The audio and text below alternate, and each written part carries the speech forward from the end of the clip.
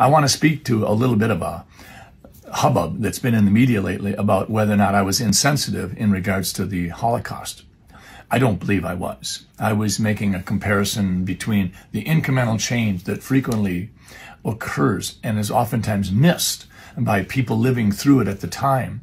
It's oftentimes incremental change designed by government to effect sweeping societal changes, frequently centering on compliance and control. Martin Niemöllers wrote this essay following World War II. He said, "First they came for the communists, and I did not speak out because I was not a communist. Then they came for the socialists, and I did not speak out because I was not a socialist. Then they came for the trade unionists, and I did not speak out because I was not a trade unionist. Then they came for the Jews, and I did not speak out because I was not a Jew. Then they came for me, and there was no one left to speak out for me." I think what he's getting at, and this is someone who was anti-Semitic in the early part of World War II and came to have a complete change of heart. But he's speaking about incrementalism.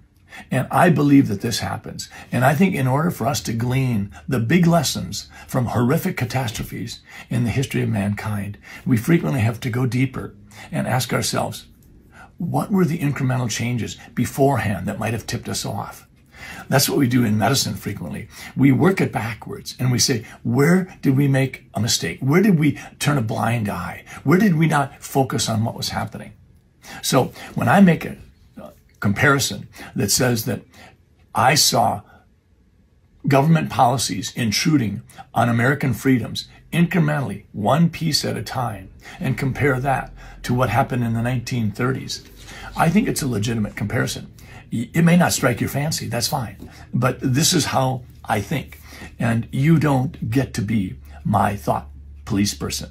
I get to think myself and do for myself how I analyze things. And we all should do that.